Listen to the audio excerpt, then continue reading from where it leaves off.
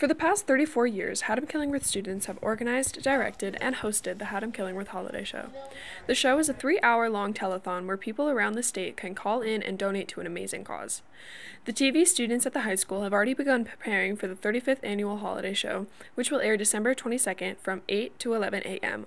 The telethon is almost entirely student-run, with help from Mrs. Topa Finberg, TV media teacher, and Mr. Kane, the school's AV technician. Many of the students behind the scenes take on multiple roles throughout the show. I'm Lindsay Blade. I'm a junior at Haddam-Killingworth High School, and for the holiday show, I'm directing, floor directing, and doing utility work. Past years have raised thousands of dollars for various organizations. This year's beneficiary will be Kindness Over Muscular Dystrophy. All money raised by HKTV's Holiday Telethon will go to KOMD to support their search for more research and hopefully a cure for this disease. During the show, there are performances from elementary schools around town. The high school music department also has several performances, and interviews are conducted with members of the school and those from the KOMD organization, including the founders and their sons.